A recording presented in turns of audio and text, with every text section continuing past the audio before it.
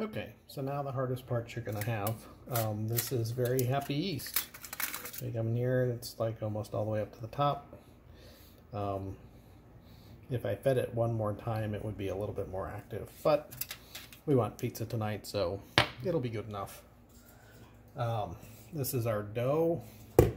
It's been sitting around just kind of hanging out there in the bowl. That's just the flour and the water, right? So wet my hands and kind of scoop it out of there. So what you're trying to do, and you'll notice that it's kind of pliable and nice and soft, sort of smoothed itself out since last we saw it. So what we're going to do is we're going to just stretch it out. And it should be pretty stretchy. You can see you get a nice little window pane. If you ever watch the whole bread making stuff, they talk about window panes and being able to see through the bread and all that stuff. So there's that. Not sure how much of this you can see, but we're going to stretch it out, and then we're going to take our yeast.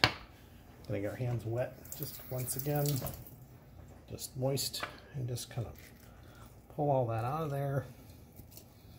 And then we're going to just take that glob of stuff and spread it around. Make it happen. It's okay if you tear little holes in that, doesn't really matter. Because all you're trying to do at this point is take this nice active yeast and get it around the outside of that dough and inside that dough. And then finally, your hands are kind of gooky. Oh well.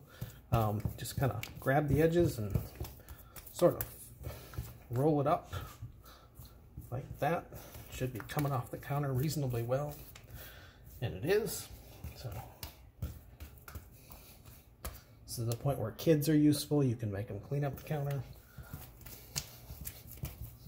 Okay, so then we have kind of inoculated dough, right? Play with it a little bit. Notice I'm not like kind of dragging my hand around because then it gets all over you. If you kind of keep it moving, some stretches here to sort of get that yeast in there a little better. Stick it to the counter and just kind of stretch. Fold it over itself, stretch, fold it over itself. Stretch, fold it over itself. And then, get your bowl back.